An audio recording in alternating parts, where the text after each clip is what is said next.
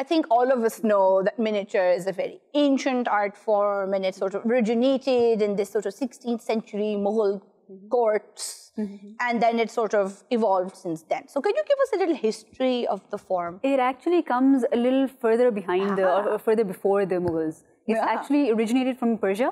Okay. And that's where the Mughals actually brought it to the Indian subcontinent. What happened was when Humayun was exiled to Persia, he brought two miniature painters from Persia to the Indian subcontinent, who were basically Mir Sayyid Ali and Khwaja Abdul Samad. Right. So these two were basically the initial, let's say, artists who introduced miniature painting to the subcontinent.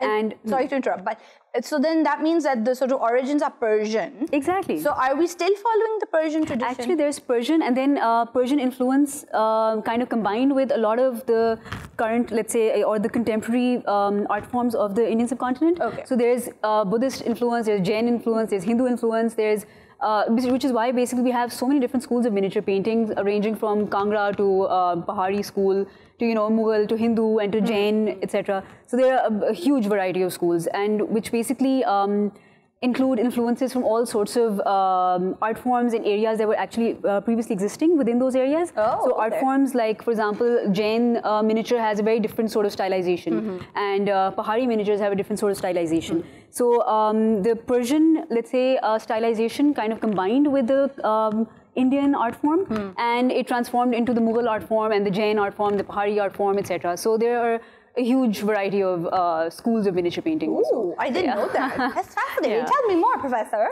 So, where do you want me to continue from? Well, so Humayun brought back two miniaturists to his court. Exactly. And he was like, hey, this is fascinating, and this is a beautiful art form, and I would like to see more of it. Yeah, so basically what happened was that the Mughals were the patrons of the miniature paintings, and so they started working as court painters. Okay. So by court painters, it means that they started making portraits and court scenes, etc., and portraits of the kings and glorifying them basically. So if you see all those old miniature paintings of these Mughal kings, you see this, and those gold halos behind their heads, basically kind of raising them to this prophetic sort of level.